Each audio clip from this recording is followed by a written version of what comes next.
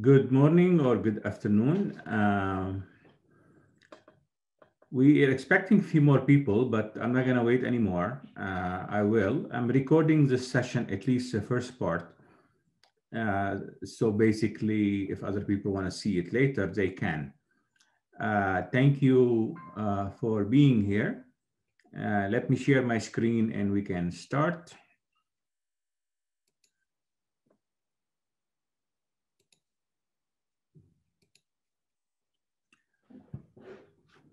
I will be starting with a quick presentation. I'll try to go quick over the first part to allow time for questions and answer. So in this presentation today, we have two objectives. One, to share with you an overview of the Uruk program. That is basically, and notice we're using the word program here, because it is a strategic program that includes many projects, with the first project, which is a platform that is under development at this time. So we will have an overview of the Uruk program and platform, and also we'll discuss the investment opportunity.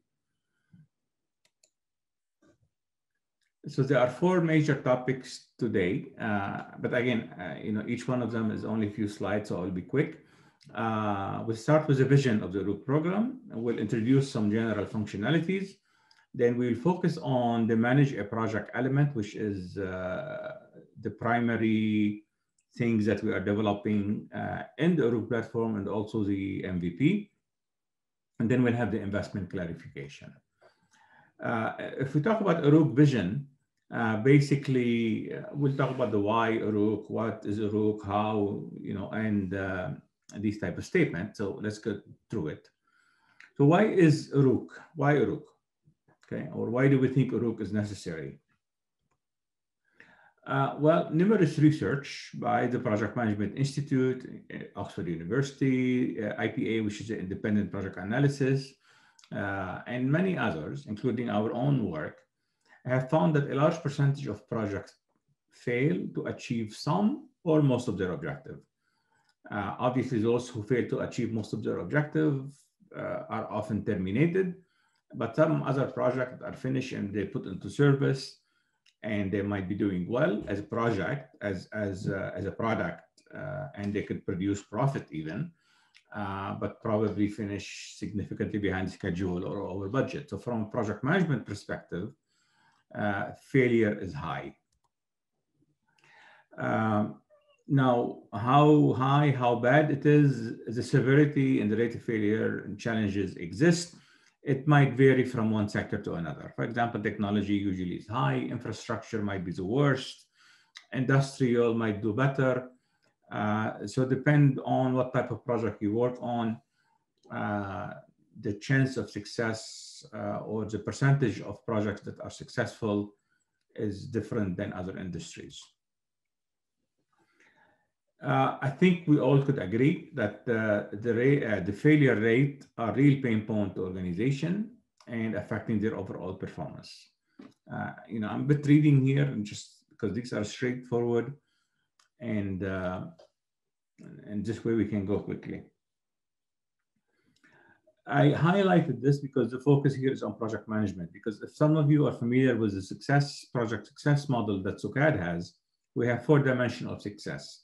Project management is only one of them. So since we are a project management company and our focus is on project management solution, we're focusing here on project management failure. However, project management failure or success, have a direct impact on all the other areas, such as achieving the objective of the project and profitability and outcome. So why is it necessary? Obviously, because there are high degree of failure. Now, some people look at degree of failure that there are too many projects failing as a problem. Obviously, it is a problem, but we see it as a symptom for the root causes that we will mention here. One of the first root causes that we think, and these root causes could be combined into one, and technically they are interrelated and they affect each other, is that project management is still not recognized as a core organizational function in many organizations. do not have a project management office or project management department or a division. So what we are seeing today is a lot of organization managing project by the accidental project management syndrome. Anybody can manage project. There is no need, in their opinion, for a project management office or even a project management department. Which means that probably there is no formal procedures or guideline. So as a result of that, obviously, a large percentage of organizations do not have any organization project management system. And by system here, we mean the policies, the procedures, the guideline, formalize policies, procedures, and guideline. And also, interrelated with that, if they don't have a project management system, it's also highly likely they don't have a project management methodology or what we like to call methodological approach that help them take a project from idea to closure. As a result of all of that, a large percentage of organization also, they don't have digital solution. So what we are saying here in the last bullet is that even when companies might have some element of an OPM or a methodology, they might not have a digital solution. There is an interesting post floating around on LinkedIn the last couple of days, is that the joke about, we've seen many people, years ago, I've been told that in one organization, they manage project by PowerPoint. Some people think Excel is on, you can manage 80% of the project using Excel. Well, obviously, if those are simple projects, maybe, yeah, but I would love to see somebody managing the construction of residential building, even small residential building, just with Excel. I mean, they can do it, but that doesn't mean, that the project would be, will achieve its cost and schedule parameter. Anyway, so what we're saying here is that project management is not recognized as important as finance or IT or HR in organization. As a result of that, obviously organizations do not have an OPM or project management system. They do not have a methodological approach, and most likely they do not have a digital solution. Now, what's important of a digital solution? What's the impact of that? Obviously, if you have a digital solution, that doesn't mean you're good at managing project, but at least if you have the process and procedure in place, the digital solution can help you become much more efficient in implementing your work. Plus, you can maintain a lot of data and history in the organization, which we will touch on later on. So what we are saying here is that we need to get organization to transform the way they do business. Obviously, to transform the way they do business in terms of managing project. So one of the things we've seen is that, or we believe is critical, is that integrating project management with organizational asset management. Now, this by itself, I have done presentation on, it's a big topic. But as a minimum, what we need, we cannot look at project in isolation of the organization and product management and asset management. We need to have a project management and product delivery methodologies. Notice I'm using here, we often talk about project management. However, project management, is a necessary evil, as I say. We use project management to deliver product or services, right? So our purpose is that not just to focus on management, but to focus on product delivery. This is why we talk about integration with product management and asset management. In order to do the first 2 points that we raise here, obviously we need to have the support of a comprehensive OPM system, as we discussed in the previous slide. And we need to realize that project management is not the same in all industries. One of the frustrations that we have today, we see, it's a lot of people who are promoting Agile. They think Agile is apply everywhere. And obviously that's a short-sighted view. Not everything apply everywhere. A project in IT versus, even in IT, hardware versus software, new technologies, sustainable technology, pharmaceutical industry, real estate, construction, oil and gas, all of these have a lot of things in common in terms of managing, of how we manage them. However, there are a lot of how would I say, a lot of specialty things that we have to consider. So project management is not the same for all industries. Yes, a lot of common features, but not the same. Organization, if we try to summarize all of that, organization need an adaptive way to manage projects. So basically what we are saying here, we need a proper systems in place and methodology in place, but that doesn't mean these things should be set in stone. They should be adaptive. Adaptive meaning in every organization, even within the same organization, an IT department might manage project differently than the HR department or the facilities department. So what we need to have is that overall policies should dictate on everybody. However, the way we manage project in each function or department or based on the type, size, or complexity of the project have to be adapted and modified. And that is the core strengths of the CAMP methodology that SUCAD had developed. Basically, what we're seeing here is that indirectly, we're talking about culture. We need to build a culture and organization that to recognize project management as a core organizational function, meaning it is as important as HR or IT or finance or marketing or sales or engineering, depending on what type of organization you work for. We have not reached that level yet. And that goes back to the earlier slide, which is the recognition. We don't have organization recognizing project management as a core organizational function. Now, what does that have, all of that to have to do with Uruk? Before I continue, maybe pause. As you will see, Uruk is not just software solution. It's just basically, it's also, we are using Uruk as a mechanism or as the trigger to help us help organization change the culture of project management. So why Uruk is vital? We are not building a software tool. A lot of people, when they think of software, they think of a tool, task management tool, collaboration tool. We think the market is crowded with PPM tool, project portfolio management tool. What we are building is an innovative and versatile solution. Now, what do we mean by that? That means what we are building is that there is a systems in place, a process, method, okay, that we can use to guide the organization of how to manage project, assuming some, and which could be ideal for organizations who do not have a lot of experience in project management, small, medium companies. They might have some idea, or they manage project today by ad hoc, by being, just jump from idea to implementation without a structure or a method. Right? We are providing all of that. So it's not just said, oh, we are giving you, think of this, maybe the best example I can give you, an MS project.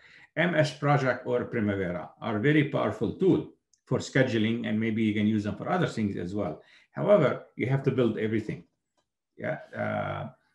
In this case, in Uruk, we are even giving a basic schedule, the essential skeleton schedule. We are also given it within Uruk, and we can integrate with it. And I think we can see that later as well.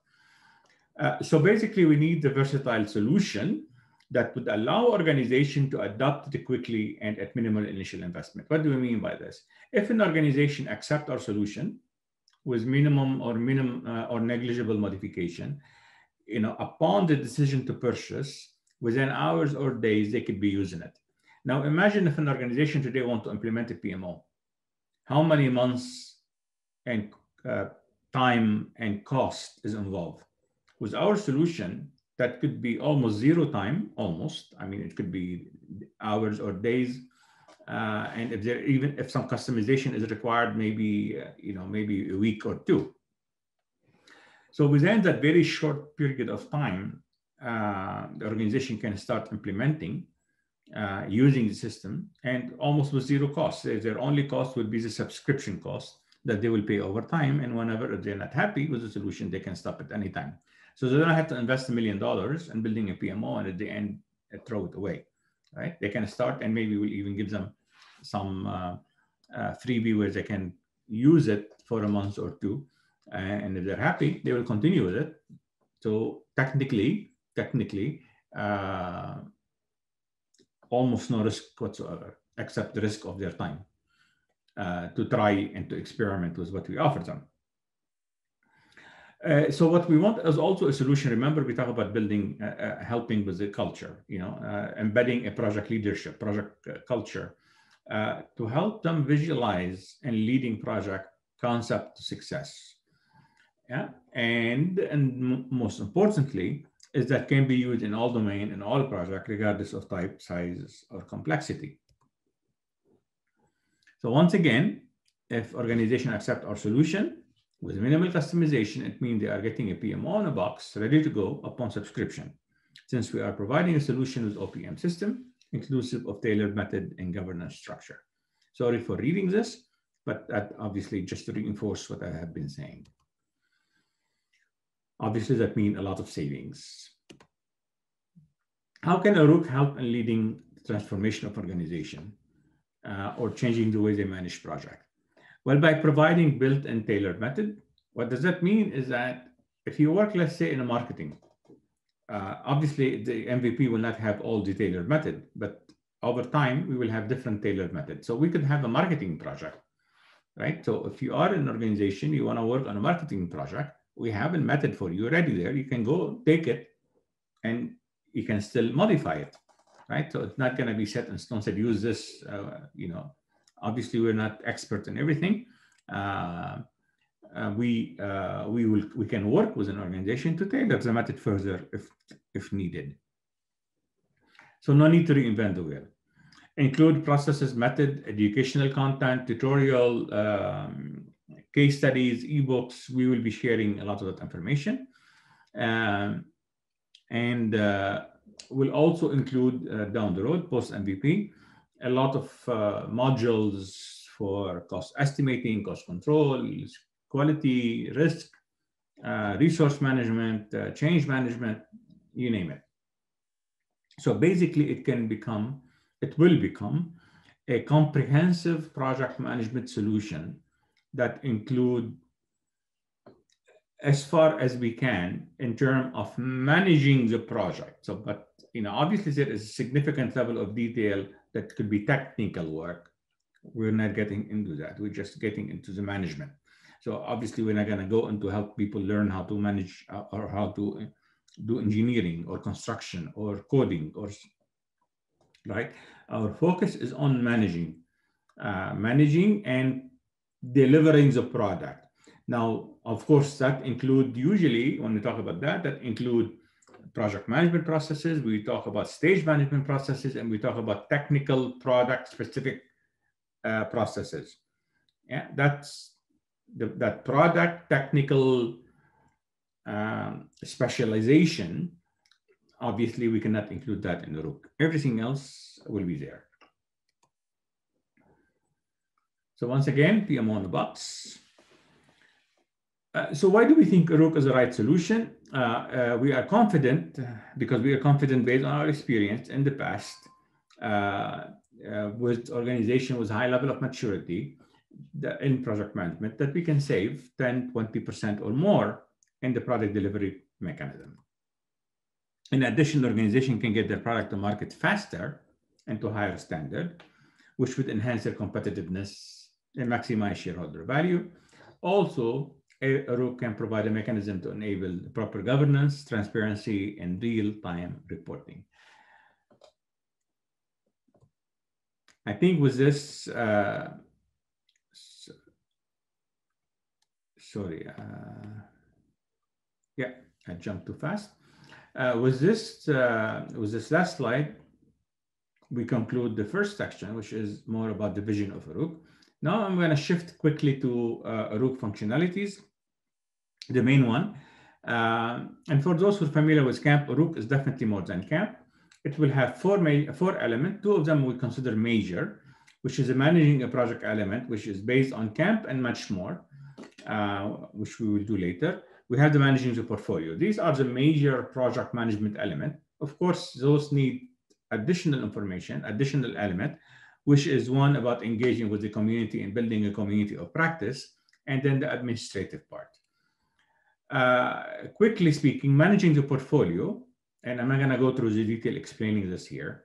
At this time, we envision 7 what we call functional center One that will include the governance information, another one for project record history, project files, the history, the capture lesson learned, performance reporting, resource management, project pipeline, and portfolio control. These are the major elements that will be in the portfolio management, and that those will be applicable to the whole organization. However, when we do reporting and dashboarding and portfolio control and performance reporting, we can zoom in on a branch or a division or even a program. So let's say when we build our project in the system and we decide that these projects are part of a program, we can put an identifier there that this is part of a program. So when we want to run report, we can run report for the program only, or run report for a specific division or a branch or the whole organization. And of course, that's the same thing with dashboarding and project files and lessons learned. All of that could be generated for the whole organization or only a division or program. And usually the portfolio management unit will be managed by what we call, the portfolio management will be managed by what we are calling a project management unit. And we're using the term unit here because some organization could have PMOs, some organization could have project management department or division. So unit is generic to represent all of these.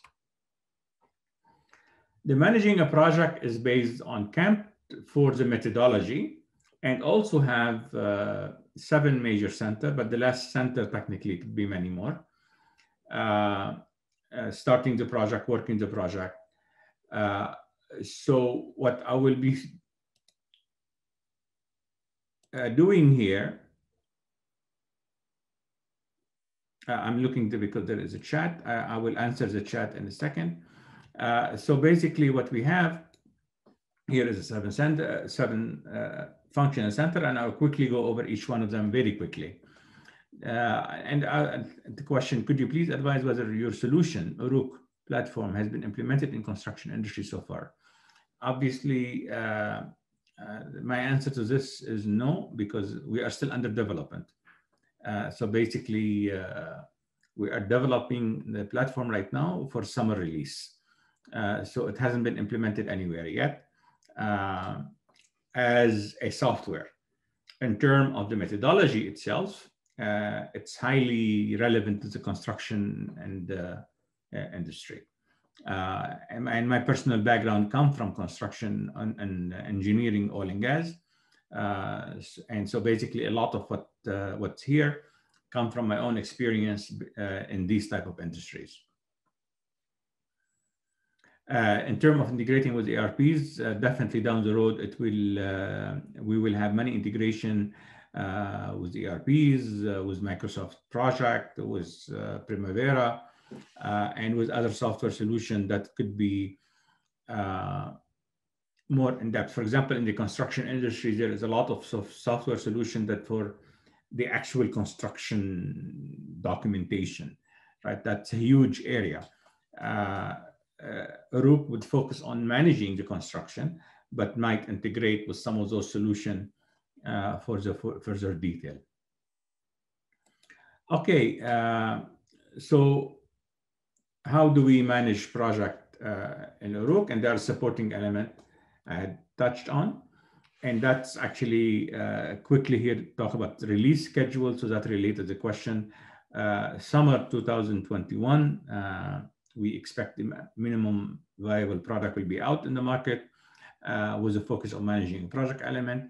And we will be using a generic project schedule and a generic project as the first tailored method we use out there. And then immediately after that, we'll start doing essential enhancement by collecting feedback from our community and market, and we complete other section. And I'm not going to go through the rest. Just basically, this will be ongoing. We expect the development to get the full vision takes about 2 years from now. Okay, managing a project is based on CAMP, as we've mentioned, and this is the standard model of a full project life cycle, going from concept all the way to closure, including operational readiness. Obviously, this is a standard model, which means we will use this model as a starting point to develop a different tailored method that would be built into the system. So basically, as we mentioned earlier, You want to work on marketing project. If we have built that method in there, you will go and say, there is already a method to help me manage a marketing project. Let me take a look at it. And it might look good enough to use it as is, or maybe it would require some minor modification, which obviously you can do. If we continue with basically, I'm just going to highlight some slide here and skip some of the other slide, or I mean, have them here just for reference. Ideally, and this is one of the significant cost savings I think that organization can face. So let's say we are a big company. Not a big, by big company, we don't mean conglomerate. Yeah, I mean, obviously, 100 employees, 200, 500 employees, or even 50 employees. Yeah. And let's say we want to work on, we accepted Uruk to manage all our projects, regardless what domain. And here I am a marketing person. I want to come and manage a marketing project. Or I'm an IT person, or I'm a facility guy.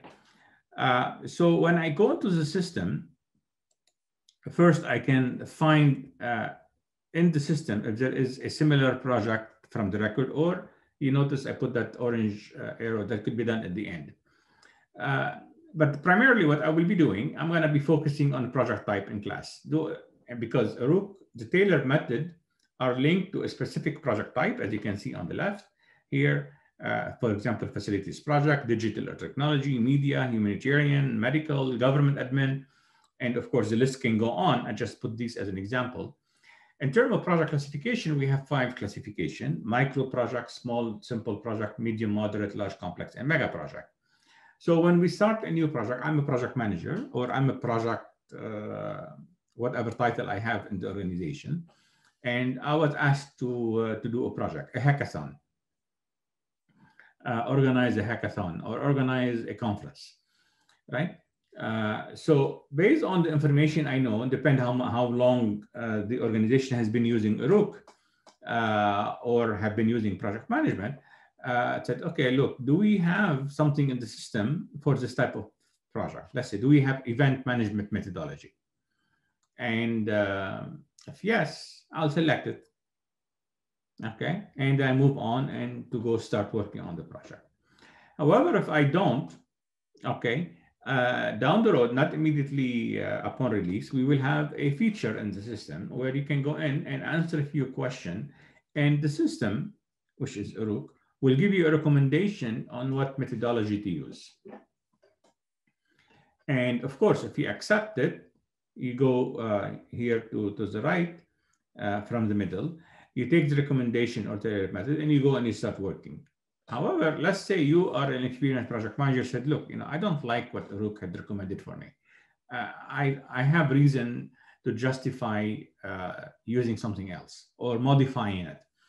In that case, we do ask that, if you are the project manager, request permission. Because if you want to deviate, obviously we want to know why. I mean, and I'm talking about Sukad here, I'm talking about you as a company should know why. Why would the tailored method, assuming we have it, is not good enough for you, for that project? And is it something that maybe the project manager trying to take shortcut and bypass the system, which is not good? Or is there a justification? If there is a justification, then it's important to know, because maybe we need to modify the tailored method or maybe create a new tailored method altogether, right? So that option exists whenever we want to start a project. Then when we manage project, obviously this is too detailed to describe here, but technically if you look at this, you can see boxes in a way. Each box is a stage of the project, and to manage a project, we need to go, and this is what we call the work in the project functional center. We go stage by stage. Now, if the project is large enough, within the stage, we also have to use this concept, which is the process group concept from ISO and PMBOK. We authorize, we plan management, we plan detail, we implement, and we close. And of course, in the middle, we have control that touching all of these areas. Now, within a stage, technically what we are doing, I mean, the previous slide talked about how we manage the stage. Now, what is the work of the stage?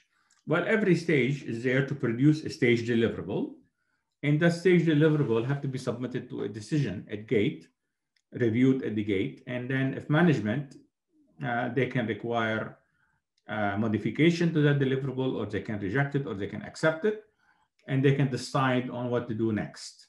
So assuming the stage deliverable is done to their standard, they can decide whether to continue the project or stop the project. That's the idea behind stage gate. We also need to manage tasks. So the way we're going to do that is that we'll integrate with Project Online. We'll provide a schedule like this as a sample in there for that tailored method. So every tailored method will have a schedule associated with it. And then when the teams start, they can link to MS Project to download the schedule into Uruk. So they will go online, they will provide we will provide the integration. So that's one of the integration I was talking about earlier, to integrate with Project Online, and that will be in the MVP, and to download and link. Now, when we download and link, right, that will give us a task list. So basically, everything you see here, the lowest level of the activity on the WB on the schedule, it become a task in Uruk. So we will have a list of tasks by stage. And of course, the project manager can go in and modify these tasks and end up with a formal task list. Not necessarily for the whole project, it could be stage by stage, right? So we could do this integration with every stage. Because obviously we don't have all the detail for later stages, but for the upcoming stage, we should have plenty of detail. Then, of course, once we do that, we assign to team members these tasks. And this way, every task would have an assignment to a person to do the work. Now, in Uruk, we'll also have funding the project, which could be at two different points. Again, this is not going to be a detailed description of Uruk or the camp methodology. By the way, I mean, obviously there are a lot of videos we have on camp itself, which is a core knowledge foundation for Uruk. It's on our YouTube channels.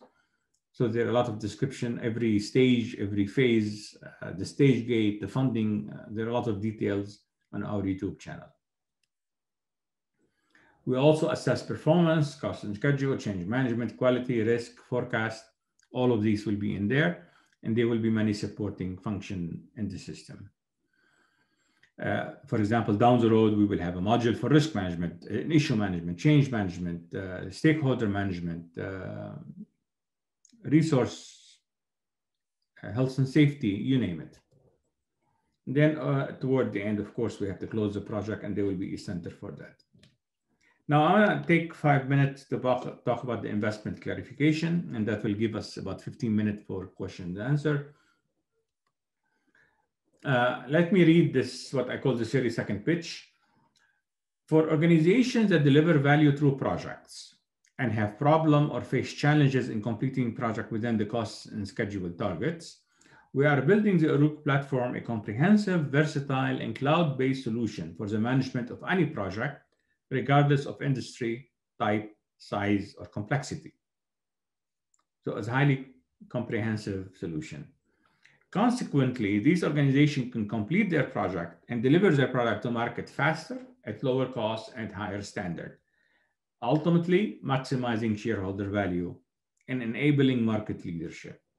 Obviously, if they can do it better and faster than their competitor, it becomes a competitive advantage. Now, in terms of investment, it's an equity crowdfunding campaign, and there are some reward associated. Depend on how much you invest, there are some reward that goes with that. Now, for those who are not familiar with equity crowdfunding, and when they hear the term crowdfunding, they think of reward-based, like those campaign to promote a cause. Usually those you are donating money, you are giving money away, and to support the cause, to support a product, a consumer product, and usually you can get maybe a t-shirt or a small gift, or you can get that product at discount. We are business to business. That type of methodology or crowdfunding doesn't work for us. Ours is equity, which means you get to own shares in the company. So you're a partner. The way we do it, the way crowdfunding does it, and this is not something we invented, this is highly regulated by the US government, is that those investing into our campaign, they will get contracts called convertible notes, or some people call it convertible debt. So technically, it's like you are loaning us money, which is at a point in time in the future, usually either at the maturity, which means 2 years, at the end of 2 years, or if we have a major investment before that, that help us to get valuation. Because the idea we use convertible note right now, because we don't have a formal valuation of the company, because they cannot do proper valuation until you hit the market and you start selling. So a convertible note are usually designed for a given period of time, or a trigger. A trigger could mean, as I mentioned, that somebody come and invest $500,000. And that might mean that we need to do a valuation for the company, which means pricing the shares, because right now we don't have a price per share. At that point on time, you have a choice as someone who contributed to the equity crowdfunding campaign. You have a choice of either taking your money back with interest, okay, which is set at 5%, or convert your money with interest, converted into share based on the share value that is determined at that time, at the time of the trigger or at the time of maturity. So which mean obviously, if you don't like to continue down the road, you're not happy, at the trigger or maturity, you can take your money back with interest. Okay. However, of course, we have to say that investing in startup has risk involved with it. Obviously, if we fail, we all lose. But I assure you, we're putting I'm personally putting a lot of my own money into this in time, and we are highly confident of the success. Now, what can you invest? Some people think, oh, investor, I have to be a rich person. No, you can invest as little as $100, or the maximum allowed by government is $107,000. Now, for those in the USA, there is something here called individual retirement account. And this is usually money that is locked in an investment account somewhere, where usually you cannot touch it until you retire, or at least until you're 59 and a half years old. If you touch it before that, you have to pay penalty. So that money, obviously, if you are in the 30s or 40s or even 50s, that money is sitting there and you cannot touch it without paying tax and penalty. So there is a way that we can actually, instead of investing that into a stock market or a mutual fund, you can divert some of that through something called Alto IRA. You can convert some of that to that platform, and you can invest from that money. So this is money saved for you for the future. Instead of investing into the stock market, you can invest it into startup, or at least some of it. For example, personally, I have diverted about 25% of my IRA. I have, as you can see, that I'm an old guy, so I have a lot of money saved over the years, and I cannot touch it. So I have just transferred 25% of my IRA to invest into startup, including Sukat. Investing in startup requires risk tolerance, as we mentioned. And sometimes people ask us about, because they think of traditional investing in stock market, what dividends? In startup, there is no dividend usually, because dividend is a form of profit distribution. And in a startup, you want all that profit. And obviously, we're raising fund. So the last thing we want to do is give out money. So the idea is that, all the profit you want to reinvest into the company to scale and to grow. And usually when people invest into startup, they are investing for that exit, what they call the exit. Yeah? And the exit could be in the form of merger and acquisition. Somebody could come and buy us out. Or if we decide not to sell, obviously once we mature enough, we can do initial public offering, which means we go onto the stock market, and now you can start selling your stocks, hopefully at 10, 20, 30 times of what you invested. Where are we? We already, in terms of money, we already have enough money. We have allocated enough money to finish the MVP. So we want to make sure we have the fund to secure the MVP. And we made that decision last year before we even started the development. We want to make sure that money is secure in case the fundraising is not successful, in case we cannot raise any other money.